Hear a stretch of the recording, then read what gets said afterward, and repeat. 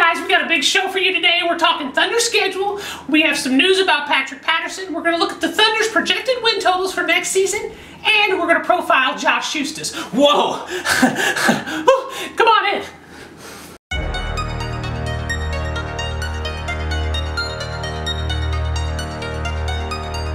Thunder up.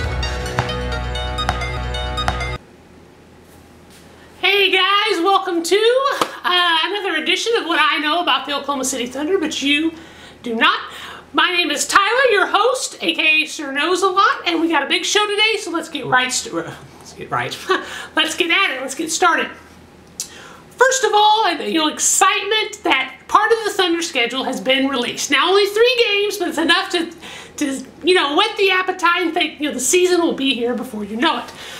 The Thunder will open up the season at home versus the New York Knicks on October 19th. So that'll be our first regular season opportunity to get to see Paul George and Patrick Patterson and Westbrook again, and just what this team will be like this season. This will be our first taste of that, and out of breath. Fortunately, it's against the Knicks, who aren't any good. They probably won't have Carmelo. Maybe he'll be playing with the Thunder. Who knows? But that's the first game. So October 19th, that's 2 months away, 2 months and 8 days away, so that's pretty exciting. We also learned that on December 7th, the Thunder will be playing in Mexico City against the Brooklyn Nets. It'll be a home game for Brooklyn, and Oklahoma City will be the away team, but they'll be playing in Mexico City, which that's an interesting venue to play in. Then on Christmas Day, it's Christmas night, the Thunder will play the Houston Rockets. So they'll get to see Chris Paul and James Harden, and again, maybe Carmelo's playing for the Rockets now because he still really wants to play there. Maybe the Thunder, doubtful, but a greater possibility of the Rockets. So that's 3 games to kind of whet our appetite, like I said, to get us excited. I'm ready. The whole schedule will release next week, hopefully in time for next week's episode, so we can really dive into it and get even more excited. Also, news of note, Patrick Patterson had knee surgery this week, arthroscopic knee surgery. He'll be out 4 to 6 weeks. I guess in reading, I didn't watch any of the Raptors last year, except when they played here, when the Thunder played them. So I didn't really pay any attention to Patrick Patterson. I knew who he was, but not a lot about him. We'll profile him later this summer. But evidently he played with some discomfort, and he just did not look like the same player the second half of the year. So I'm glad they're getting the surgery out of the way now. Hopefully it will help him, and he'll be able to be at 100% by training camp, which starts September 26th. And that 6-week period will be right about then. So hopefully he'll be raring, ready to go by that point in time, and ready to spend a full training camp with the Thunder as the team tries to mesh. Also, this actually happened a week ago, and I was going to include it in last week's episode, and I just forgot. But ESPN released their projections for the upcoming season in terms of how many wins each team will have and how they will finish. And for terms of the Western Conference, they picked the Thunder to win 49.5 games, so somewhere they're going to win half a game. And they picked them to finish 5th. I don't agree with that at all. Adding Paul George and only winning 2 more games and finishing 5th, I don't know. They picked the Warriors to be 1. I can understand that.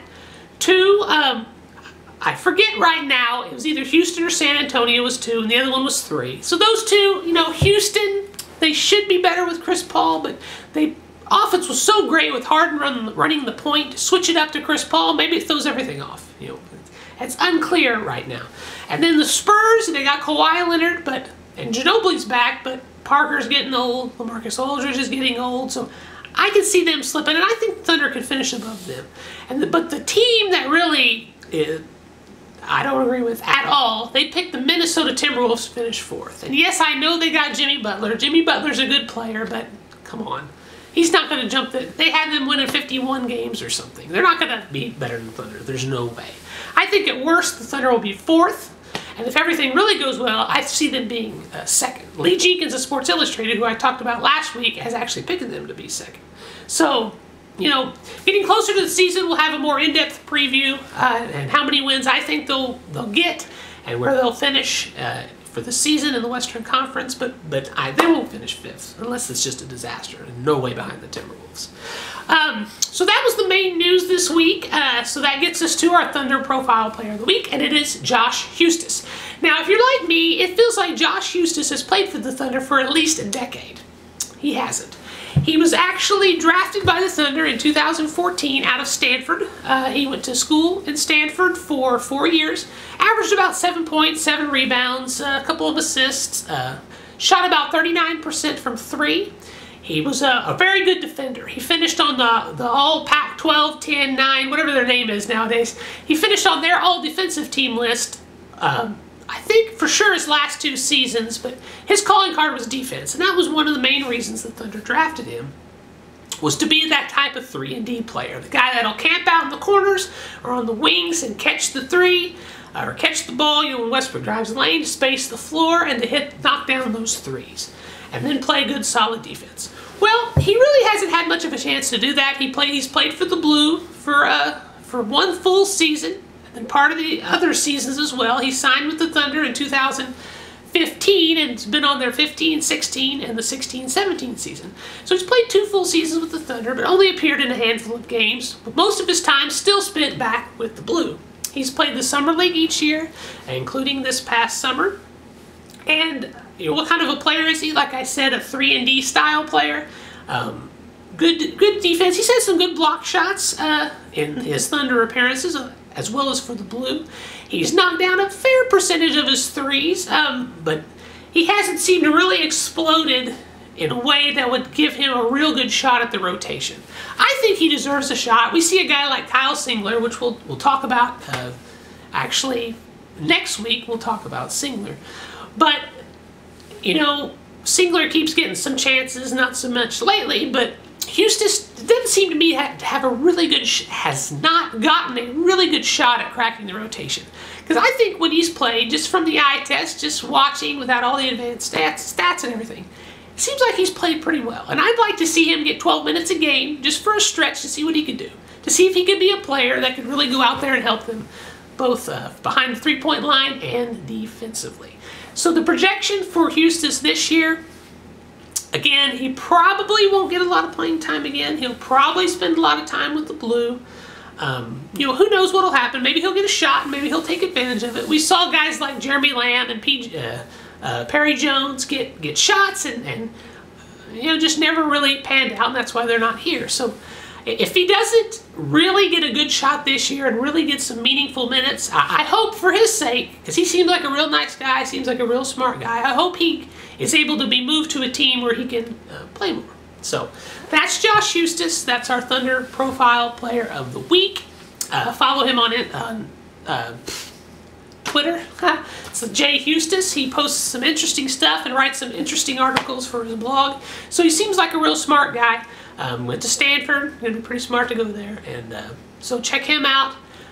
That's our Thunder Profile Player of the Week. And as I mentioned, next week we will talk about Kyle Singler, a player a lot of you guys love to hate, and a lot of subject of people wanting to trade him and all that sort of stuff. And I got a cool story about him and my daughter that we'll talk about next week. But that's all the time we have for today. Have a good Saturday, because this is dropping on Saturday, and have a great week. Please subscribe to this channel so you can view all these videos, because there'll be more Thunder videos each week till the season, and then we'll start game recaps. Hit the like button, share it with others, and next to the subscribe button, hit that bell to get notifications. Because again, we have a video dropping every Saturday, but if some big news breaks, like if Westbrook finally signs the extension, there'll probably be a video dropping early, and I don't want you guys to miss it. So hit that bell to get notifications. And again, thank you guys for watching. Next week we can talk about the full schedule, and it's just, we're getting closer and closer. Just a little over a month and a half from training camp. So, it's a long, long summer, long off season. So anyway, thanks for watching. Have a great week, and as always, you know what to do. Thunder up.